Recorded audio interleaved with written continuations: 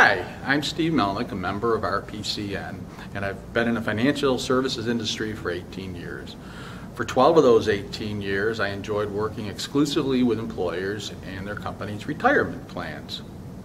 I also attained an industry designation called a Certified Retirement Services Professional, or a CRSP. As a consultant, I don't know what type of retirement plan you have, but I'm assuming you probably have either a 401k or a 403b from a former employer and or an IRA.